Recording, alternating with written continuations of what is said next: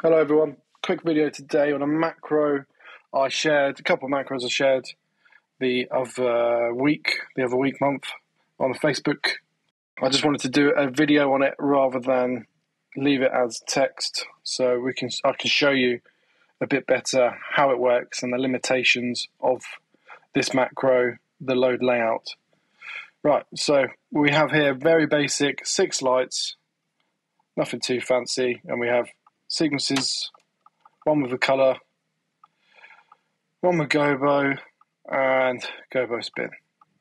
Right, nice and basic, just to show you how this is all going to work. So as you've seen, these are all acting as a go button right now. So you can just tap them and work your way through. And then this is where the clever stuff happens. So this load layout button, if we turn it on, we can see it fills in red, so we know we're in load mode. So now, let's say we want to load for the drop, we're going to go white with a gobo, spinning fast, right?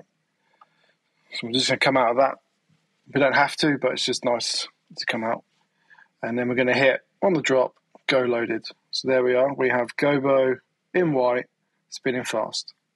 Boom, boom, boom. With this, we don't have to load everything.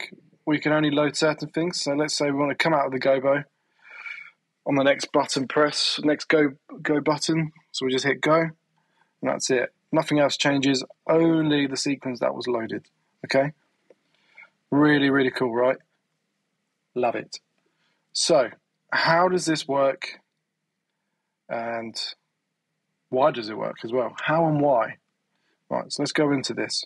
So, the load macro. We have set layout 1, property action load, okay? So why is it layout 1? That's the first question, probably. Layout 1. So this is the layout we're using, and we can see up here, we're in layout 1.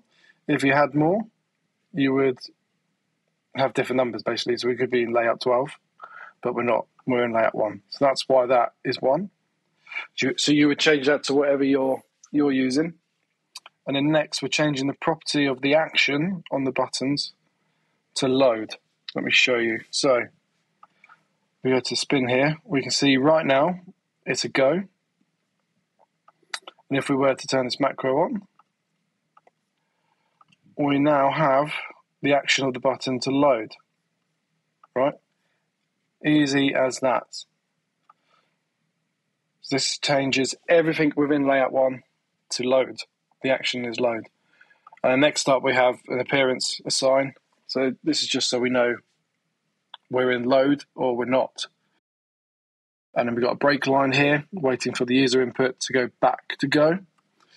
And then this is exactly the same as the top, but changes it to go rather than load. And then we assign a blank appearance. These appearances, by the way, are ones I've made built in very quickly and just named them that. There's nothing fancy about them at all. Yeah, simple as that. And then the next macro is the go button, okay? And this, one line, as simple as that is, I wish this was implemented in mode 2, but sadly it's not.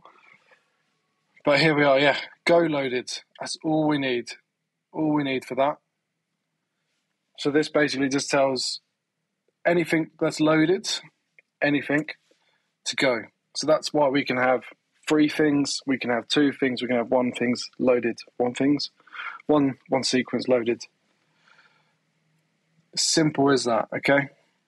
Let's go blue, do a gobo. Let's turn off the spin. We don't want it to spin.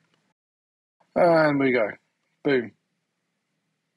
We're in a gobo, it's not spinning and it's blue. Simple as that.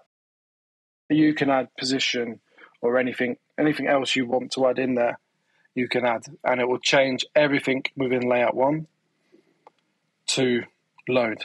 Okay, beautiful stuff.